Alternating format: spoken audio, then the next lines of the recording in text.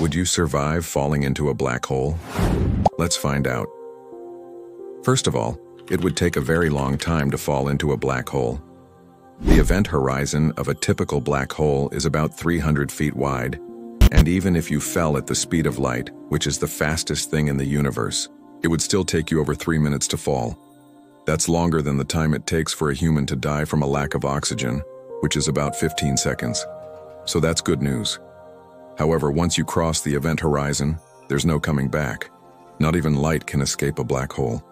And as you fall deeper into the black hole, the gravity becomes stronger and stronger until it's thousands, maybe even millions times greater than the Earth's gravity. At some point, the gravity would be so strong that not even your spaceship could withstand it. It would literally be crushed to death. So if you were anywhere near a black hole, you wouldn't survive.